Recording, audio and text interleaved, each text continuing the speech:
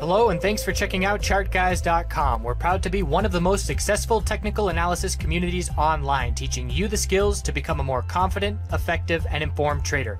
Join our community of hundreds of analysts worldwide working together to learn the charts, generate profit, and achieve financial independence. For access to daily live chart analysis and market coverage, a thriving chat community, along with dozens of hours of exclusive educational materials. We look forward to seeing you. Let's check out some charts. Checking in on the MJ space. So we've got some earnings this week coming up, a whole bunch of them. We've got VFF and Labs today after hours. Tomorrow, I think, is TRUL. Wednesday, CGC. Actually, I think Wednesday is CGC, TRUL. Either way, you need to be on top of it if you're on individual names. This week, we've got a solid dozen earnings to come out. So we got a little bit of bullish action at the end of the day out of some individual names. We can see CGC was a daily inside bar, but it closed at the high of the day. I'm not expecting anything out of CGC notable on the chart, on the daily chart, until we get an earnings reaction Wednesday after hours. If it's a bullish reaction, we're looking up at the resistances in the 36s. If it's a bearish reaction, we're looking down at the low of 30.75. So short-term resistance heading into earnings, 33.33. If that level can break, bulls will have some slight momentum at their backs. Keep in mind, the market remembers our first two earnings reactions out of significant names, APHA and Cron, both had bullish reactions. Both have since sold off significantly from those bullish reactions. Market knows that. So we may see a little bit of bullish action leading into earnings. If we see a bullish reaction to earnings, we're going to be watching how much profit taking and how much selling pressure results from that. So, short term, 33.33 key resistance. Cron, double bottom, nice bottom fishing play today. And not a double bottom, but 12.70 was the level. We bounced off 12.79, so held support by 9 cents. And at this point, we have bounced a solid 46 cents from that level. So we have our low, high of the earnings reaction, higher low, and we will be looking for a daily lower high to be set. If bulls can break 13.26, we'll be looking at some follow-through tomorrow. The hourly trend has changed. And there's some bullish action after hours as well. So the question now is, how much follow-through can the bulls see? 13.49 and then $14 are our short-term resistances. And we're just going to be looking for this range to tighten up with a daily lower high being set. ACB and APHA. So at about 2 p.m. Eastern, I was able to say, based on the hourly time frame, the bulls are attempting to change their hourly trend and give us the daily higher low. When we're looking for daily higher lows, we're looking for hourly trend changes to indicate that. We had a scenario where the bulls had an hourly higher low forming this afternoon, and in order to confirm that, we had to close strong. The bulls came out and they closed strong. ACB with the hourly higher low at 638, bull break at 648, closed strong. The hourly trend change gives us the daily higher low. So at this point, we have the low of the dump, high of the bullish reaction to news, higher low is set, and now we're looking for a lower high compared to 720. So again, have to change the daily trend for bulls to prove anything to us. It's not going to happen anytime soon, but we have formed that higher low. The gap to fill was 626. We dropped down to 628, missed filling it by 2 pennies, or actually by 1 penny, but bulls bought that dip. Tightening daily range anticipated. APHA, same thing. Hourly time frame gave us the higher low in the afternoon, followed through to break resistance of 655 at the end of the day. Not convincing, but the bulls will take it. So the hourly trend change tells us the daily higher low is likely. We have our low, high of the bull move, higher low is 621. Anything under 760 is just a lower high. Bulls have a lot of proving to do, and it's going to completely deflate all bullish momentum if we bounce and then roll over. For both ACB and APHA and Cron and CGC and anybody, if we cannot change the daily trends, bulls prove nothing. Anticipating best case scenario for bulls on ACB and APHA is a couple days of follow through and a tightening daily range into next week. TLRY, higher low has formed, anything above 41.22, kept the uptrend intact. We held support by 32 cents and bounced. If we're going to see follow through, we have to break 44.65, trying to form this weekly higher low. Not convincing at this point. If we break 44.65, it will be convincing, and we'll then be looking up at 51.03. OGI is still extremely weak, not even worth wasting my breath on. The bears have complete control. Hexo keeping up the incremental daily higher lows. Closed at the high of the day, so 466 and 475 are short-term resistances. If we break those levels, 494 is the next resistance. Still trying to see the bull cross of these exponential moving averages. And now, the most important short-term support is 435. So bull's still holding it together, but still not entirely convincing. In a market, I should say in a sector that's seeing this much weakness as we have been seeing, Hexo bulls will certainly take it at this point. So CTST talked about how it was the potential of ETF rebalancing for the bull move Friday, gave it all back, bearish news pre-market, dumped down, and even after the bell rang, we were just looking for an hourly lower high to form. Anything under 286 was a lower high. We topped out at 259 and then faded into the afternoon. So support is down at 227 and 218. Daily inside bar form today. Bears still have control overall. Certainly was not a move with any follow-through. VFF earnings after hours. No reaction yet. So VFF is a play. I do not play earnings reactions. It's gambling. I'm not a fundamental investor. But I play sometimes leading up to earnings and, of course, after earnings. So how do you play leading up into earnings? I like to look for moves that are overextended in one direction. This was a move that is overextended for the bulls. So we look for two things. If you've gone up, I mean, from the close on, let's just say from the low of Wednesday to the high of today, we were up 20%. And that's not even including the big bull move where we are up huge over the last month. So in the last month, we were up 58% in 1 month and 20% in 3 days. So if you are that extended, think of the psychology of the market. If I'm a bull in that position, I'm going to be locking in profit. Why risk gambling on what earnings may potentially be when I'm staring profit in the face and I can click a button and put that profit in my account?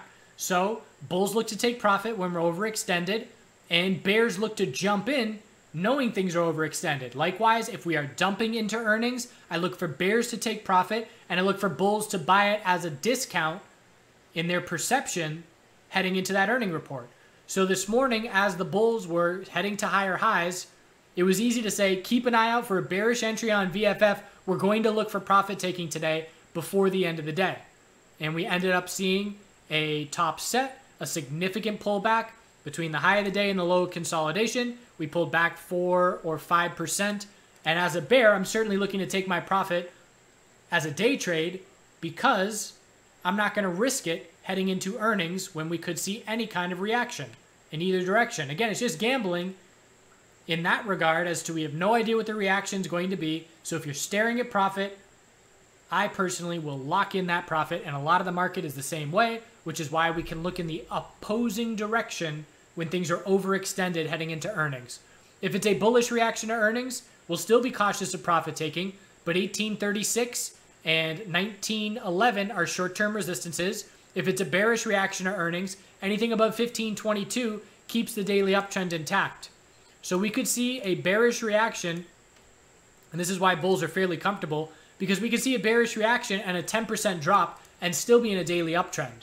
So VFF bulls continue to stand out as lead Canadian MJ bulls in this market. T-God bulls, nice follow through. Daily bull flag confirmed. Earnings, again, I believe are Wednesday. Could be tomorrow. Double check. Anything above 327 is a higher low. And the next resistance level after 360 is 367. Bulls still riding on the momentum of filing for an uplisting. And now we'll see what earnings gives us. Bearish reaction. And we'll look to top out and have to set a weekly higher low. And with a bullish reaction, we're going to be looking up at 377 and 4 psychological. And Labs has earnings as well. Daily inside bar. I believe they turned to profit. Haven't read the earnings and I'm not going to. But daily inside bar. If it breaks 657, daily consolidation will be underway for a higher low. And if we break 717 and 728, we're looking at the all-time high of 739. So now heading to the USMJ sector, where we're continuing to see weakness. And in a recent video, maybe sometime in the last week, I talked about how a scenario where we're going to have to lose daily uptrends to set weekly higher lows. And if we're going to see weekly trend changes, we know we need a weekly higher low and higher high. And it's going to be really difficult for bulls to have conviction to hold through a loss of the daily uptrend to look for a weekly higher low to be set.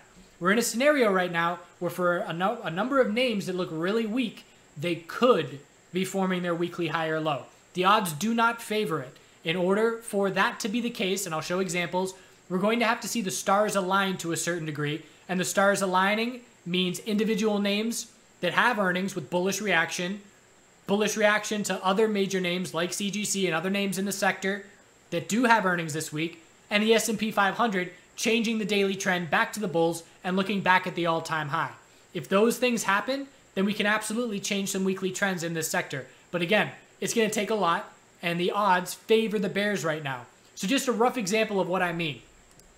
Curaleaf has fallen and dumped the last 5 days in a row. We have lost daily support.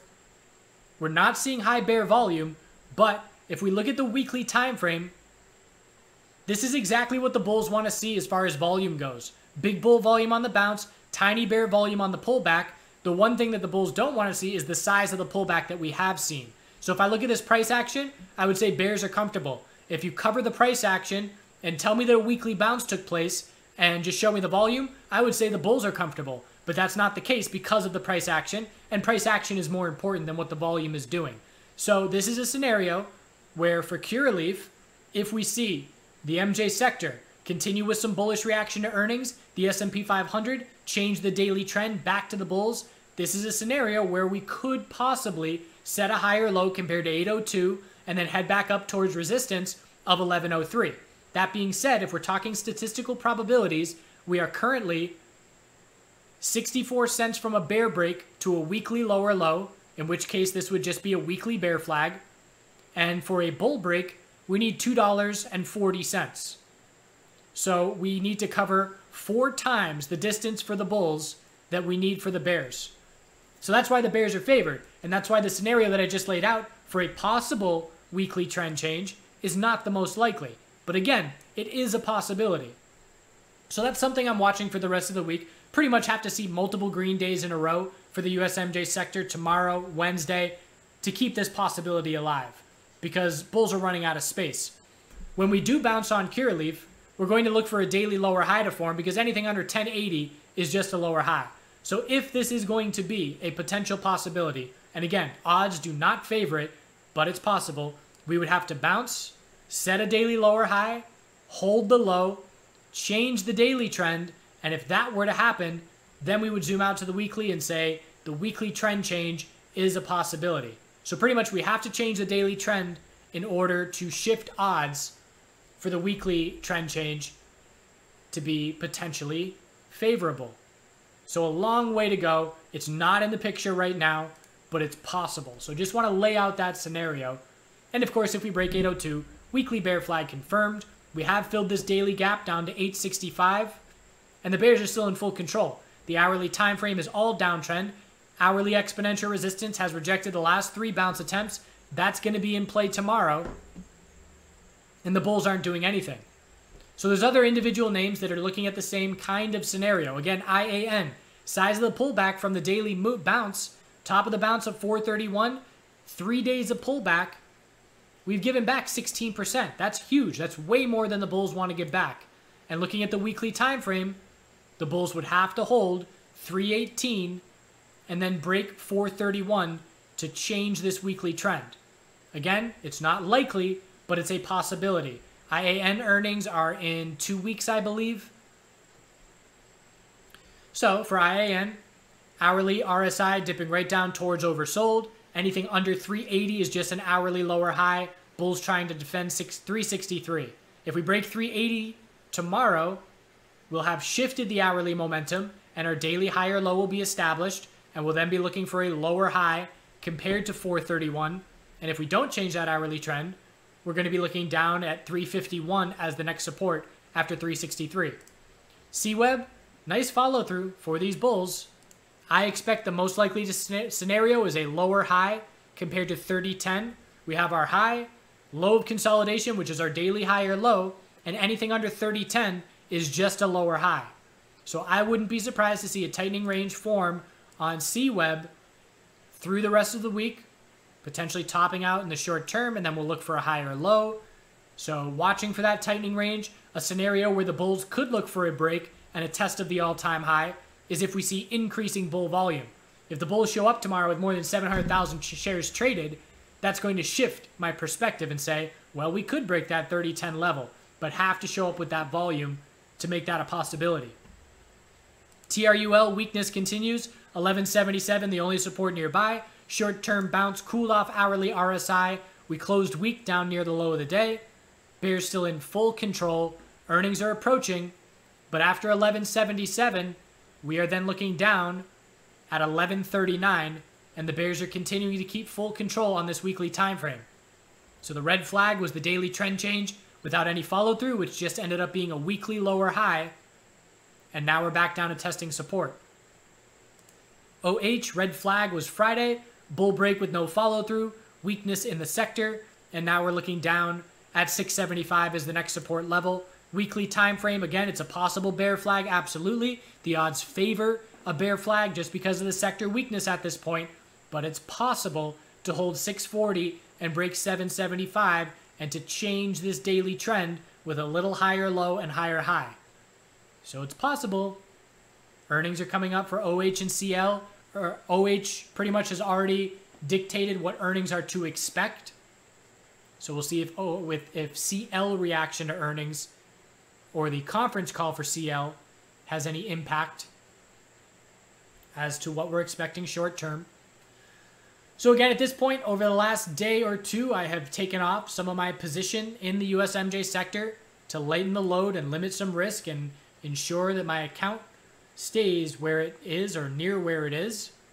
And at this point, I'm going to be watching very close. I'm giving the bulls a little bit of wiggle room because my positions are now smaller. I can give more wiggle room. And I will be continuing to trade the space. Today, I had an order for Curaleaf on the US side, CURLF. And this is just an example of why the OTC is the Wild West. My order was at 651 for a few thousand shares. We dropped and hit 650. No shares filled of my order. And then we bounced up to 665. So there's the 2% bounce that I was going for just because the 15-minute and hourly RSI were so oversold, but my order never filled. And that's because market makers can fill the orders when and wherever they want. OTC is the Wild West.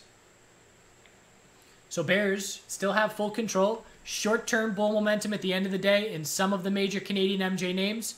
VFF and Labs earnings after hours. We'll see how they react tomorrow. Sector eyes are on CGC earnings Wednesday after hours. USMJ fading, giving a lot of the bull move back. And that's where we stand. Bulls have to show up in USMJ to try and defend some recent lows because, again, we have to always remind ourselves we absolutely can see another leg down. Any individual name that we're looking at, it is possible we drop to lower lows, and we have to be prepared for that. So I appreciate you watching. We'll end it here with a little video clip from a few months ago, maybe a year ago at this point. And we'll check back in tomorrow. Have a good rest of your night. Good morning. One of the ways that I stay one step ahead of the herd is by out hustling them. So every single day I'm waking up before the sun, not by an alarm, but because my body wakes me up, because it's pumped to be alive. And it's looking forward to going downstairs and making content first thing. And I love starting the day and setting the intention of the day of being productive by knocking things off my checklist before it's even 8 a.m. It's really easy to have a very productive day when you're already productive before the sun even comes up. So when learning charts and technical analysis, for me it was never, I need to do this work so I can make money. It was always, I enjoy doing this and money is going to result from it. And those are two very different mindsets to be in, and you have to ensure that your goals are in line with your enjoyment if you're going to be able to do this long-term successfully. So don't forget to do good things out there. Go get productive on the day. We'll see you soon. Shh, hear that? It's Sunday morning and that's the sound of the herd sleeping.